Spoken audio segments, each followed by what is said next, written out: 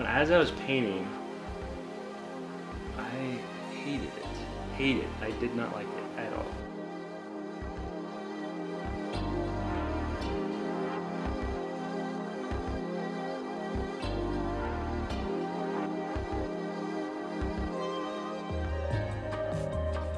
In our last video, we barreled our way through the tile work in the half bathroom, while also forging ahead on completing some remaining plumbing work in the crawl space. We also got to painting the bedroom, including the still unfinished mural wall. But don't worry, I'll get to that someday, in my copious amounts of free time. Which brings us to this week. Good morning, friends. I am hiding from the sun. I'm outside to show you something we picked up yesterday. I'm very excited about. Ta-da! The beginnings of our mini forest. We have been talking forever about starting a windbreak somewhere down there on our property, and we have finally done it. So I'm going to go move this around, get that sorted out. I do have my irrigation tubing, so we're gonna do that too. Without further ado, let's get started.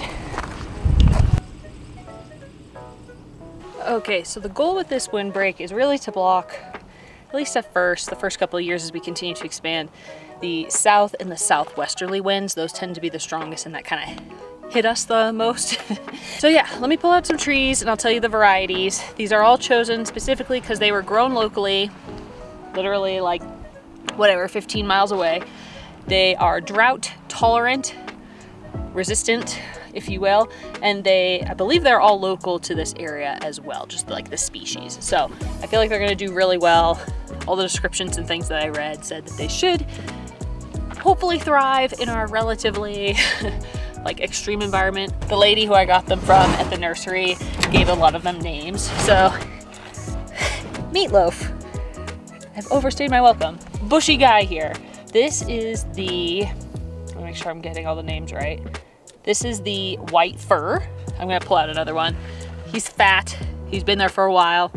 But I love that because we need fat trees. They want to block the wind, right? That means they're thriving. We're good with that. So Meatloaf, I took him. He looks like he's loved.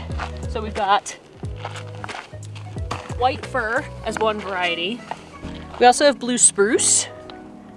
Those are native to Colorado. They are not necessarily my favorite. I actually don't know about the blue coloring, but they do well here. And I wanted a variety because that's better for drought resistance and pest resistance as well. The third variety is a bristlecone pine. They get kind of floppy apparently, but they look super native to the forest here. You see a lot of them in the national forest when you hike and drive around. So yeah, I'm glad to have these guys. You can see they have a ton of pollen, pine cones starting, so we know they're doing well. They look really good. Hopefully they'll settle in. Well, the most predictable thing that's ever happened while it was windy, the camera got knocked over and the microphone broke. So I don't even know if you can hear me right now, but trees, let's go find some spots for them.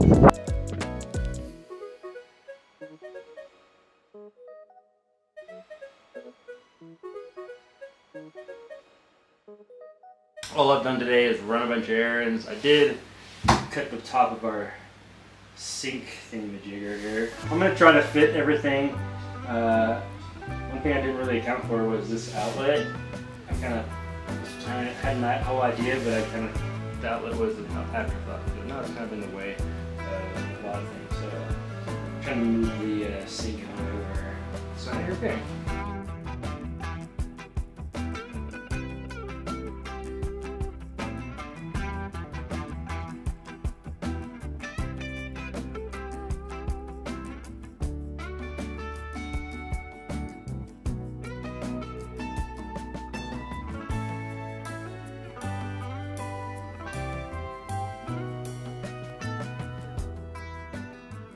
Kind of a slow start for the mud out here, but we got mud tape in the living room today. See that happening. Only a couple things in the way. We got to get the ceiling up too. So hopefully those two things happen in the next week or two. Bathroom's going strong. Toilet, freaking win. I was telling Chelsea, I was like, second best experience on a commode in my life. So, first being the first time I used a bidet in Japan. I was like, okay. I've known about bidets most of my life, and I don't know, culturally it's weird, I guess. We're just so used to toilet paper, but yeah, I haven't used any toilet paper since we've been in the house. Yeah, I'm excited about today. Mud tape. We still have this room, kitchen area, closet, and the bathroom left. And I think we're gonna try to do all of them this week. I believe so. But we also, at one point, talked about trying to have the ceiling up, but it's really hard to do some of that stuff above my head by myself. So we're limited on time with each other. So we might focus on that next week. I'm not quite sure. Everything's gonna be like 97% done though, because there's still some work I gotta do in here. And in the bathroom. And outside. Anyways, lifetime project.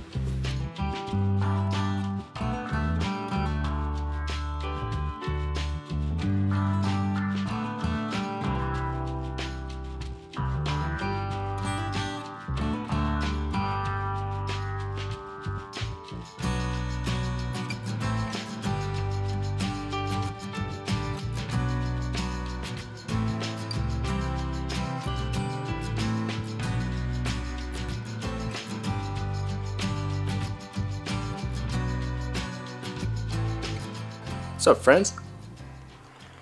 So today is Saturday, the what, 14th? 15th! Oh my goodness, halfway through the month. It just seems like time is flying, but you know, we're having fun. We're having fun still. So Chelsea will not be here today. She is getting her hair done. Chelsea hasn't had her hair done in like, she told me 2 years yesterday. I thought it was a year. 2 years is more appropriate. So 2 years has been a while.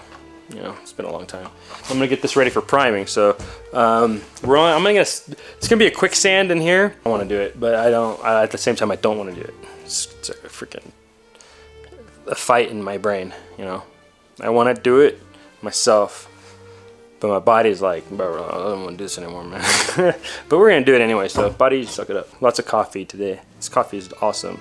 Tell you, yeah. Peregrine in Westcliff, Colorado. Order some online. Where was I going with this? So I gotta do a quick sand. Pretty sure it's all ready to go. I'll make sure it's all dry because I did this yesterday. But most of it should all be good. It looks really good. I left the windows open so some fresh air in.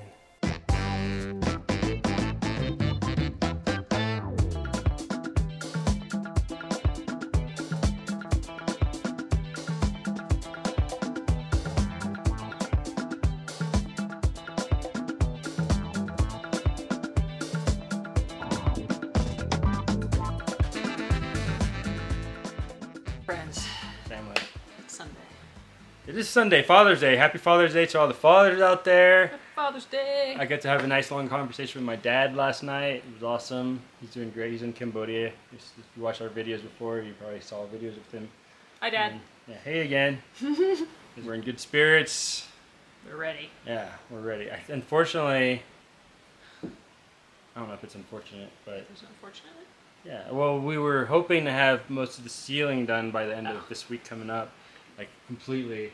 But I need Chelsea's help, and she has business to take care of. Business travel. She's got business time. So we'll do what we can, and then press on, because we get the ceiling in. And I think we start where we're standing in the kitchen. Yeah, kitchen. I think we're going to get paint up on the walls today. I think we are. Yeah. So Brian's going to help me once he's done taping and mudding. Yes. So... Two coats of prime. 2 coats of prime, 1 mineral prime, or sorry, 1... What do they call it? There was a word for it. Yeah, I forgot. But it's just like the normal prime. 1 regular primer. Like all-purpose primer. That'll just get it ready. And then 1 mineral prime coat. We want to say huge thanks to John Peltier. I'm very sorry if I pronounced your name wrong. What's his name? John Peltier? I was like, do I know him? I don't know, dude.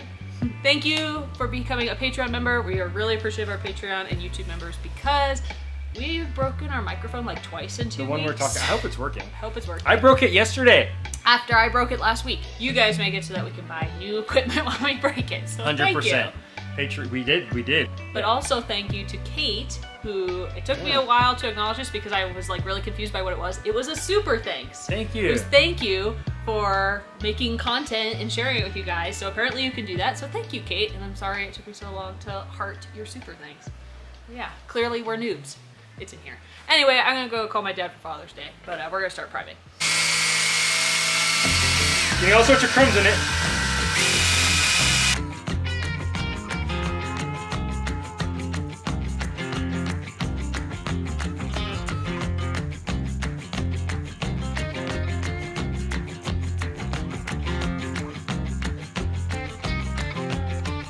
Alright, boys and girls. The room is freshly primed. This beautiful solid white wall. Whew. Just asking for another coat of primer. Not much to say. Primed quite a few walls in this house already. One thing I will say is that the enthusiasm I have to do this comes from every time you put on another coat. It looks better, of course, right? But just seeing everything like primer white is so cool. Seeing everything primer white definitely makes the house look like a noticeable step closer to being done, which is really cool.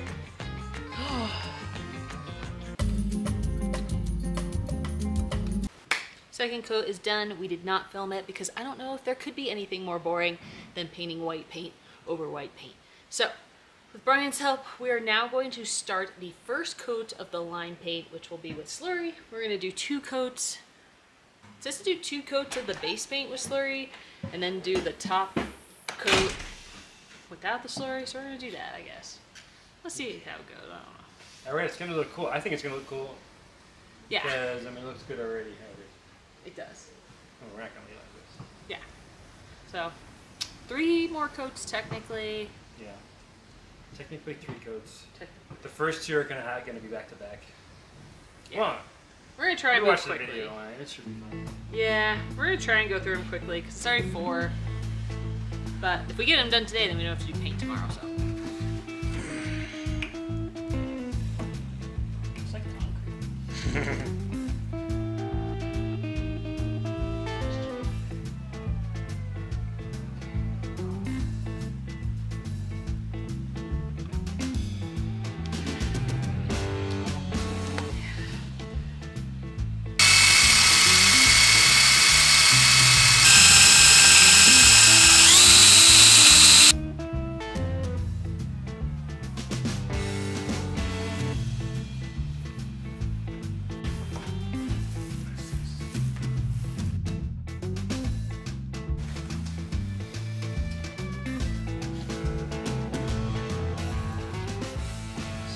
Paint. This is the same paint that we used in mechanical room plus the JH wall paint slurry. I think it's awesome. It's drying on this wall here and way different than when it's wet.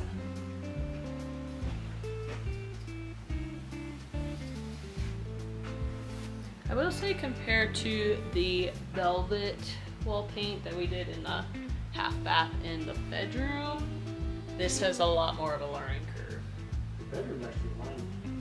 Oh, sorry. It's lime paint, but without the slurry. Once you add the slurry, the texture's totally different. Like, if you watched our last video, when I did the bedroom paint, you know, I added water to it, and that consistency is a lot easier to use than this, which is like really thick and chunky. So, yeah, grainy. I don't know.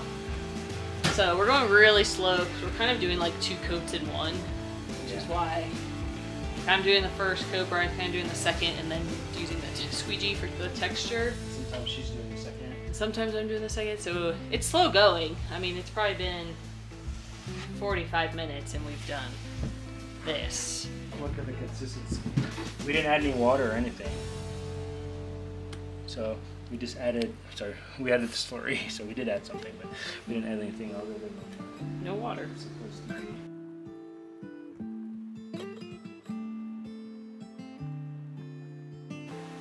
Okay, it is 8:07. We took a very short break to walk the doggos. Sun is about to set over the mountains. We have this one tall wall left. We have almost no paint of this color left, so I think we're gonna try it. I'm not entirely sure what happened. I think we got the consistency wrong in the hallway. I think it was too thick, like we put in too much slurry.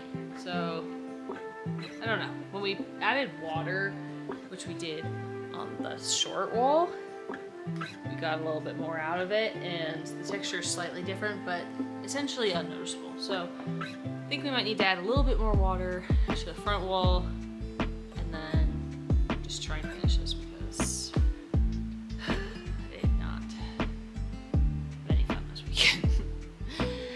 To V Cooper, who left the comment on our last video that said, "You are the most reluctant overachievers I've ever seen." First of all, like, hilarious, because both Brian and I laughed for a long time at that.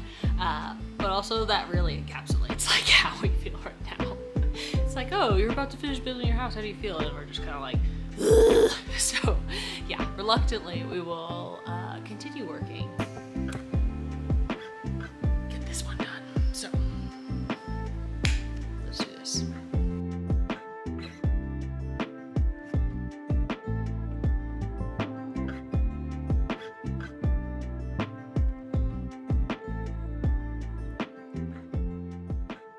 Last night, Chelsea and I finished painting. Well, yeah, we finished painting, but we're gonna do one more coat. We finished painting the main living area, the hallway, the kitchen area. This is actually where we started. This is probably the best one. So it does have a close up. So it does have a texture. Interesting. It took. I think we were pretty ambitious because it was so fast to do the primer, but this paint was so thick when you put the slurry in it. I was gonna paint and use the squeegee at the same time, but it's so dry here. I mean, the paint was just drying really quickly, so you're supposed to use the squeegee as it's drying, and I didn't want to wait too long. So actually, there's a couple times just in the beginning I asked Chelsea to slow down. So I was like, "Yo, I think you're doing the painting," and so that's probably one reason it did take some time.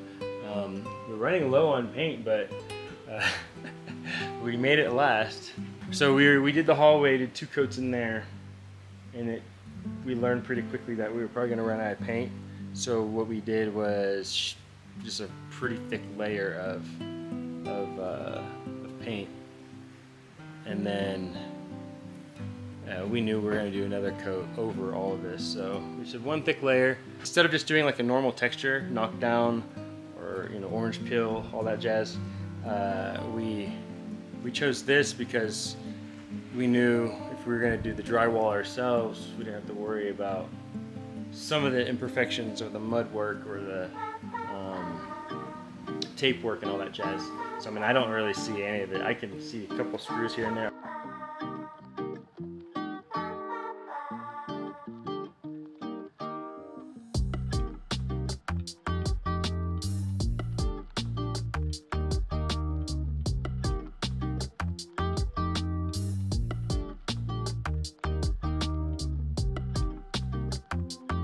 I finished painting yesterday, so as I was painting, I hated it. I did not like it at all. I think it's because of the way I was doing it. So I don't think, I don't hate it anymore. Just so we're clear. I've accepted. Oh, here comes Chelsea. I was just telling YouTubes like how much I hated the paint at first. Yeah. Because I think the idea was that we're using the top layer was going to be very diluted, and actually you could see a little bit of the base layer. That was the idea. And then as I was going, I would have like a ton of paint on my roller, and then after a while it would come off, and then it started to look really like what we wanted. Well, then it was like, it just kind of looked funny because it wasn't as even, which even was not what we were going for. True. But the goal that we really want is just like, it doesn't really grab attention. Yeah. And I think it's hit. So it is definitely lighter than we expected. And then as we were sitting here, Chelsea and I were talking, and we both like at the same time came to the conclusion, it's like, hey, we're gonna have wood floor, well, wood looking floor, and the ceiling's gonna be, well, this is not gonna be the ceiling, so wood, but it's going to be a wood, natural looking color, and that's what's going to bring some warmth to the rooms. If we had hues of wood on the, wood color, brown, tans on the ground, and then on the wall it's kind of tan because it's what the kind of first base color looks like. Yeah. And then on the top, and then it's like that's just a little too much for what we're going for. We want it kind of, yeah. Anyways, I really don't want to do this. Is that why you're stalling? I wasn't stalling. Chelsea thinks I'm stalling all the time. I'm like constantly looking for tools and shit. I was looking for that for like five seconds.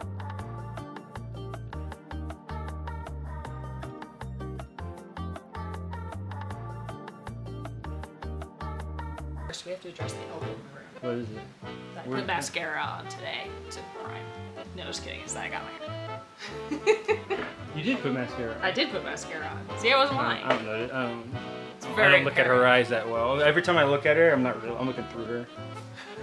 Nice. I didn't notice.